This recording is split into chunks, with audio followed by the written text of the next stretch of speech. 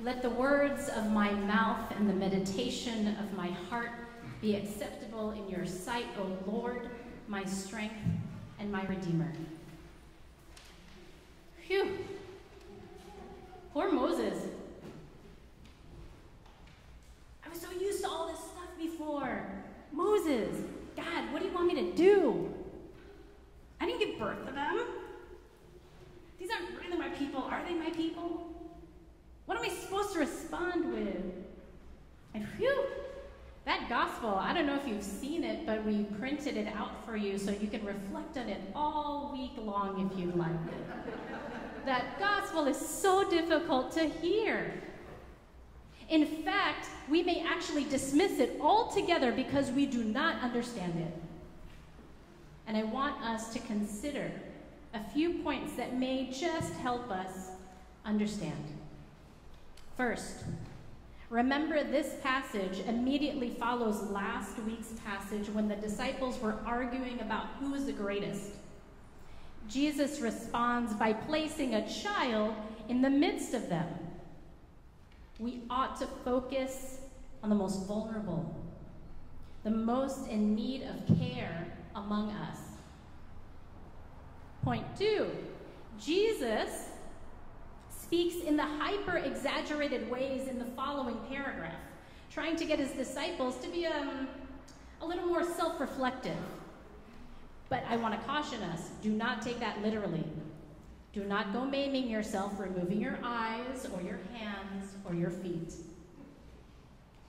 Point 3, why does Jesus end the teaching with describing salt? Why does he connect salt to peace?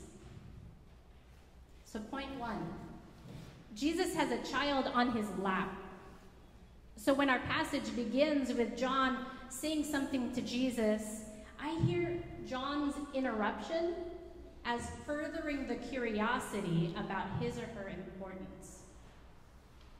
It's no longer an in-group disagreement of who's the greatest, but aren't we all pretty great? Isn't St. Paul's pretty great? He says, teacher, we saw someone casting out demons in your name, and we tried to stop him because he was not following us. Remember, a few disciples tried to exorcise a demon just a few moments before, but they couldn't. So there might have been a little jealousy there, but they tried to stop this guy since he was not one of us. Now, you may be sitting there in your pew or in your chair thinking, I don't really resonate with that. I don't want to be the best, or I may not resonate with competing with my peers to be the best. But I wonder if this us and them mentality may still trip us up sometimes. Us Americans versus the rest of the world. Us who speak English fluently or more clearly. Us with money or us without money. Us homeowners. And the list just goes on. Just in my household, but I tried to open that jar 5 times before you just came in and opened it with ease. What is Jesus' response? Whoever is not against us is for us. Whoever is not against us is for us. This is a little different from whoever is not with us is clearly against us. Or if you're not in, you're definitely out.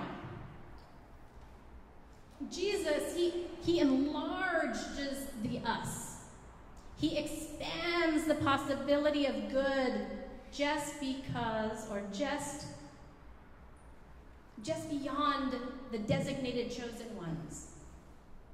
He continues to say, whoever gives you a cup of water to drink because you bear the name of Christ will by no means lose the reward. Jesus is pretty practical. That person who's casting out demons, great. Someone recognizes you and offers support and encouragement, even if they don't look like us. Let them be. No need to be jealous. No need to argue. No need to compete. And this goes to the second point. Jesus speaks in these hyper-exaggerated ways in the next paragraph, trying to get his disciples to be a little more reflective. Let us take a moment to listen. Jesus is talking about the ways we can often get in the way of someone else's healing, someone else's experience of God, or their own inclusion from God's kingdom. We are not to be stumbling blocks for the most vulnerable. He goes on to offer explicit images of amputating our parts of our body. Again, please do not take that literally. But let us take it seriously. Having a maimed body would have excluded a Jew from the temple. And Jesus says it would be better to be maimed and excluded from your house of worship than to get in the way of offering someone respect or acknowledging someone's dignity. Jesus is trying to expand the disciples' thinking, which is so human. I can relate. This unquenchable desire to be better than others. I don't think I do it on purpose. And so we may say that today. I'm not trying to be better than other people. I get that we should center the most vulnerable around me. I volunteer, I donate, I do these things. I know. I don't hold to an us and them mentality. Yet, if I'm honest, I know I draw lines, like how John was trying to distinguish himself and their entire group. As a person of faith, as one who prays, I draw a line with, I engage with a growth mindset. I'm pretty open-minded, unlike some other people who aren't. Maybe as one who lives in the Bay Area, subscribes to certain values, I draw lines, and I wonder if you do too. Jesus suggests that these are the very stumbling blocks, these lines.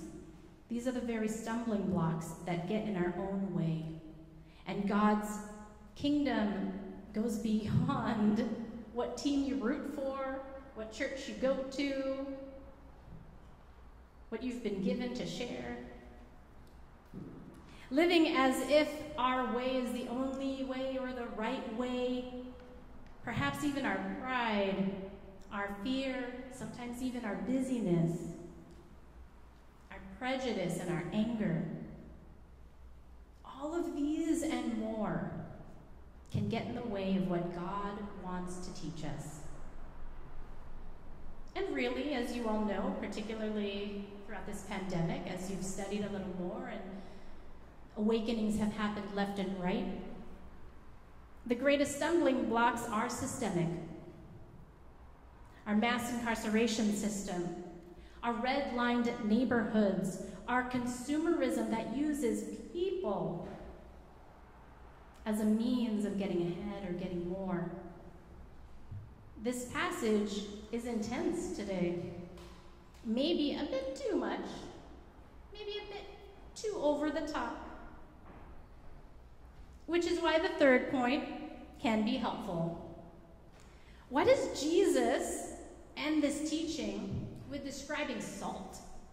Why does he connect salt to peace? We all understand that when we pour a little salt on food, it preserves.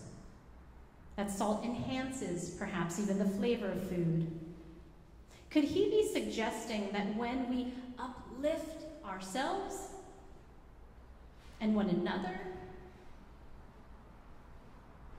We are encouraged to live peacefully without stumbling blocks with one another. Now, the beauty of the passage from the book of James. Are any among you suffering? Pray. Are any among you sick? Call all the elders of the church and have them pray over you. The prayer of faith will save the sick, and God will raise all of us up. So, my friends, let us recognize our own need for God so that we can grow in awareness and compassion for how else others may need this God who is ever expanding this circle of care. May we be counted among the people who get out of God's way to make that happen for ourselves, our communities, for the entire world. Amen.